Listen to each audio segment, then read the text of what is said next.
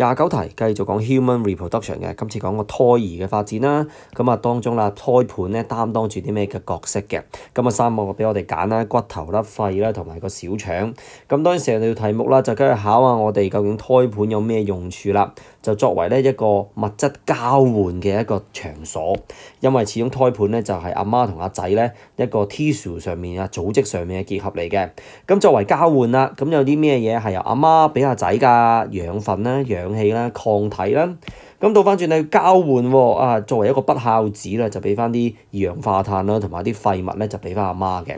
咁所以啦，睇翻個答案做一擊破啦。骨頭一定唔關事㗎啦，因為骨頭主要用處咧就係做一個支撐啦，同埋咧去做到一個 movement 嘅。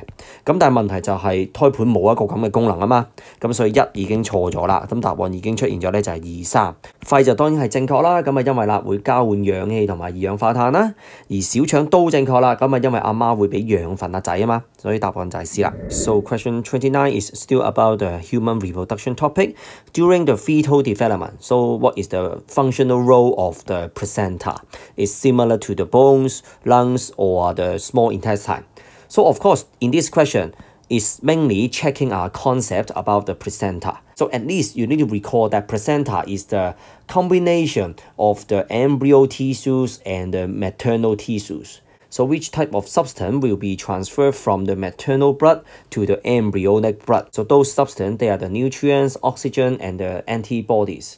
So which type of substance will be transferred from the embryonic blood to the maternal blood? Most likely, they are the waste, carbon dioxide, and other metabolic waste. So let's take a look at the options. Option 1, the bones is not the answer because the bones, the main function is for support and movement. As I mentioned, that placenta, the main role is for the material exchange. So that's why number 1 is wrong, is wrong, is wrong. The answer must be C. So let's take a look at the option 2 and 3.